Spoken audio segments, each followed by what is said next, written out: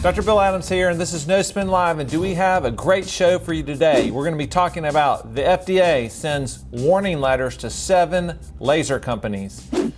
A hockey puck ruptures a breast implant. Imagine that. And last, the stresses of social media. And we've got 4 incredible, talented plastic surgeons to bring you some really great insights. We got Dr. Charlie Mesa from Weston, Florida. Dr. Dan Del Vecchio from Boston, Massachusetts, in the car. Dr. Jason Posner from Boca Raton, Florida. And Dr. John Cook from Chicago, Illinois. So this is hot off the press. Yesterday, the FDA issued 7 letters to 7 laser companies, basically saying that they were doing off-label promotion of a lot of the vaginal rejuvenation laser energy technologies. Jason, you're the laser guru, so lead us off on this one. So what's interesting about this letter is that these devices are not new. They've been out for a couple of years now. And it's interesting that when they first came out, there was no data behind them at all. But nowadays, since these devices came out, there's a lot of data on efficacy. You know, they were first in the hands of plastic surgeons and dermatologists who probably weren't really able to figure out whether vaginal rejuvenation devices actually were helpful or not. They thought they were good, a lot of anecdotal evidence. But now these devices are in the hands of urogynecologists who actually do these kind of procedures for a living. And I've seen a lot of the data over the last 2 years. The data is good. John, what do you think? What's your take? I think when the FDA looks at this more carefully, they're going to come to a different conclusion. Now, we've had some experience in my practice, and our team members that have been using them have had a high degree of satisfaction from the patients. So, and there's a lot of very knowledgeable people in our own specialty, Dr. Hamori and others, who have huge experience with these, and really, I think, are benefiting. I think women have really basically suffered in silence for a long, long time about these issues. They've been reluctant to undergo these big, expensive surgical procedures, and this really offers a tremendous benefit to our patients. Yeah, Dan Del Vecchio, so from the rest area in Massachusetts, this is not the first or last time the FDA will kind of weigh in on things kind of out of the blue, right? These devices are registered with the FDA as wound contraction and scar treatment devices. They are not FDA approved. They don't have a labeled indication to tighten vaginas, treat urinary incontinence. And if you have a website that has a product called Mona Lisa or Fem whatever, the FDA is basically doing the right thing. I have no problem with what they did. I applaud the FDA for keeping these aggressive laser companies in check. Charlie, what do you think? What's the bottom line here? What's your take on this deal? The bottom line is the technology is there, and there's evidence, histologic evidence and studies that show that these devices can be helpful. But like Dan said, you have to make sure the patients are adequately informed of potential complications, that they're used at the appropriate settings for whatever the gynecologic or vaginal rejuvenation indication it is. And so that way that both the physician and the patient are more adequately informed of what can potentially go wrong, so that the patients are getting the appropriate treatment for the appropriate indication.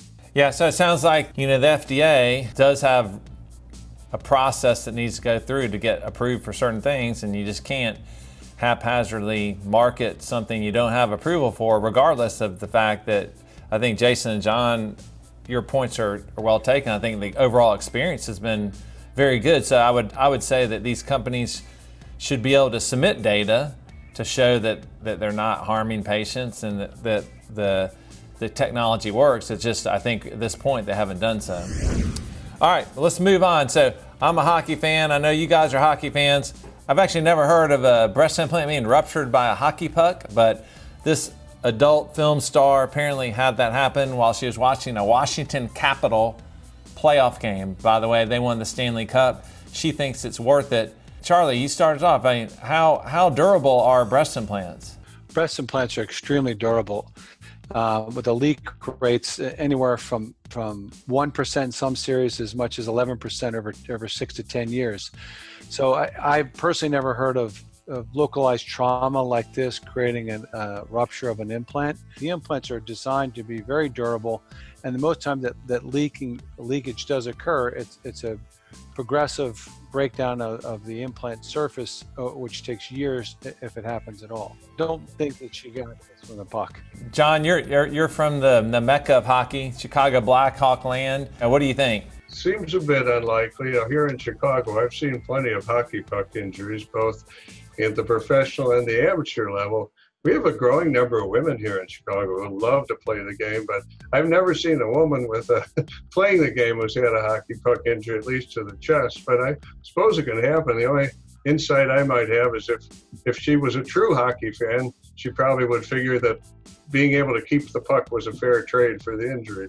Jason, this does come up. I mean, you can have blunt trauma that causes an implant to rupture, but it is very rare. These implants that we use today really are extremely durable. I mean, you can drive a car over them, right? I agree. The technology we have today far exceeds what we had 10 years ago. But let's make a few assumptions.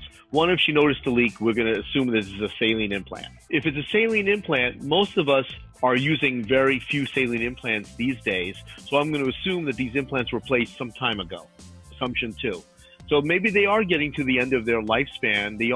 Maybe they are 15-year-old implants or 10-year-old implants or whatever else. Then maybe she got hit, but it doesn't sound like, based on what Charlie said, with no bruising, I don't see how you got a pretty forceful injury. So maybe the timing was just, good timing that the implant ruptured after it was an old implant. Delvecchio, you're a Boston Bruin fan. We're not going to hold that against you. But what say you about this story? I am highly suspect that this ever happened. If I were a porn star and I got hit in the boob, I would have my boob all over the press, showing the bruising. Did anyone see the breast? I didn't see it. And she's probably just trying to get some PR. And her PR person said, hey, you're a sports fan. Go to a sports game and make up a story.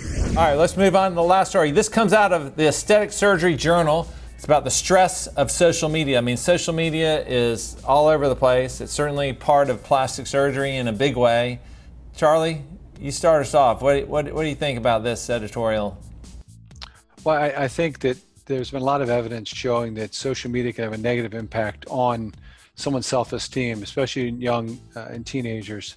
I think for us as plastic surgeons, social media is a good way to reach thousands of patients, millions of patients. In the wrong hands, it can really make someone feel like less of a person, and there is a definite degree of competition amongst certain groups of individuals that try to increase the number of likes, increase the number of views. That's what makes us good.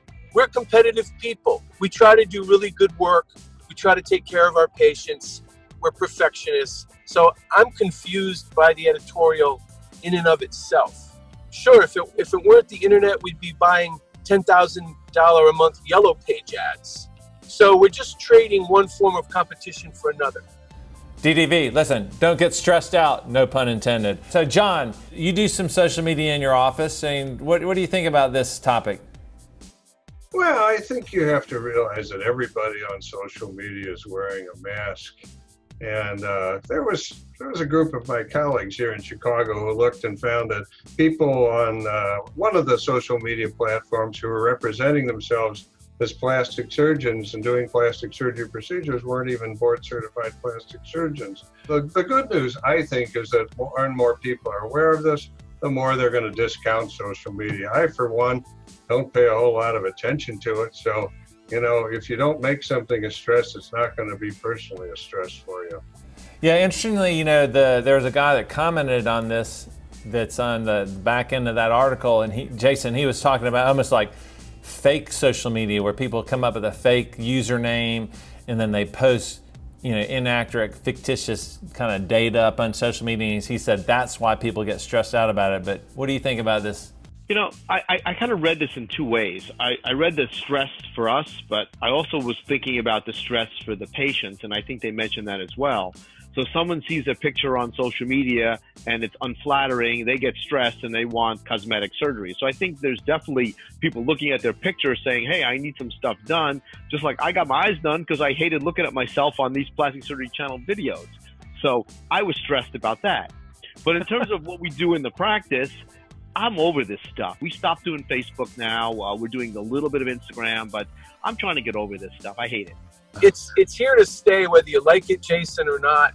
Patients, people in the world, the first thing they look at is how many followers does this person have? And they literally judge how good a surgeon is by how many people they have following. I don't think it's right.